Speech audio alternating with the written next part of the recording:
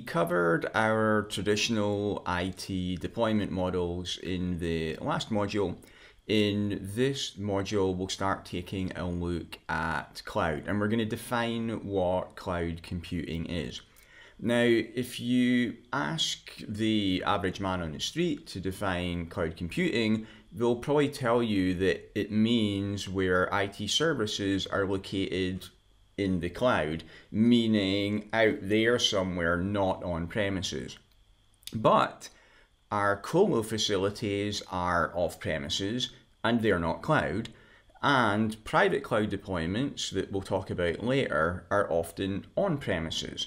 So we can't describe cloud computing by saying that it's where the IT services are located out in the cloud or off premises. That's not a correct definition.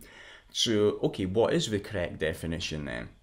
Well, thankfully, there is actually a nailed down de facto definition of what cloud computing is, and it comes from the NIST. So let's have a look at that PDF now.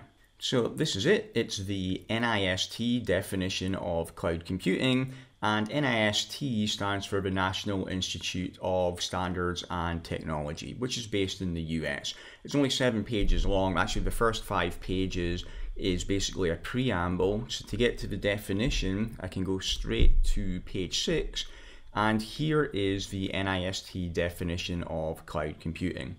So cloud computing is a model for enabling ubiquitous, convenient, on-demand network access to a shared pool of configurable computing resources.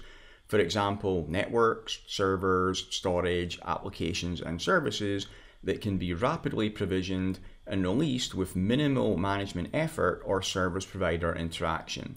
This cloud model is composed of 5 essential characteristics, 3 service models, and 4 deployment models. Okay, so I said that there was a de facto definition. I didn't say that it was a very short and concise definition.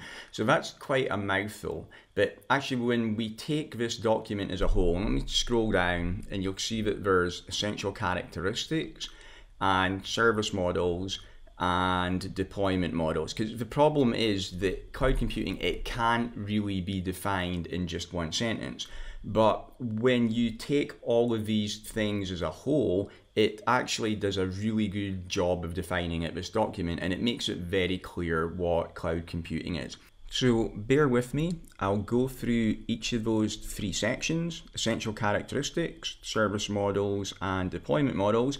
I'll do that in the lessons coming up, and I promise by the time that we're done with that, you're going to have a full understanding of cloud. You're going to understand exactly what it means.